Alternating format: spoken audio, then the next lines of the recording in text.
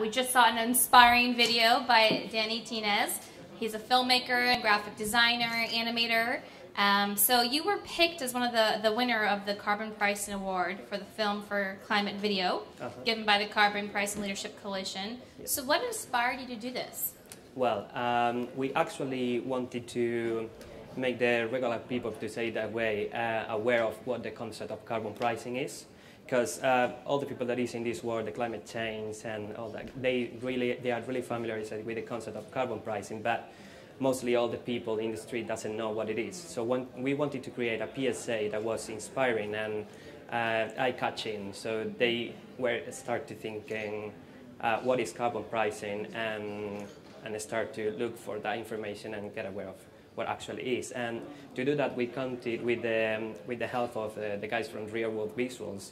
They lend us those images, those animation, where we can see those massive bubbles that represent a ton of carbon dioxide gas, and how much carbon we are emitting to the atmosphere every day on those massive piles in the center of Manhattan. So counting with that help, we made sure that the people really understood what is carbon emissions and how carbon pricing can be used to address the problem with climate change.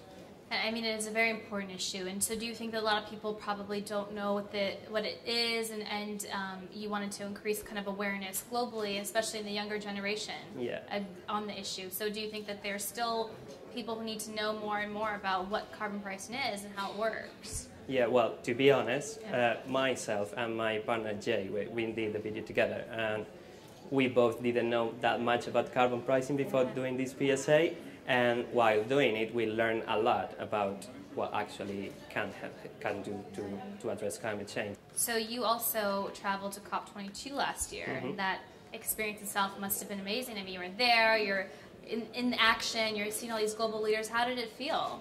Well, it feels really overwhelming. It's like I never saw myself going to a COP, to be honest. And when they, like the guys from the Connect for Climate, told us that we won the award for our PSA, the special prize for the CPLC, and we actually were traveling to Morocco to attend the COP22. It was pretty amazing, and being there, we got really inspired for what is going on. There's a lot of people. Did you see anybody that you had a great conversation with?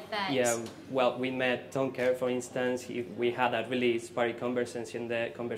Then the whole team for the Connect for Climate as well. It was pretty inspiring, to be honest. Right. So what are you up to now? Are you working on any other videos or?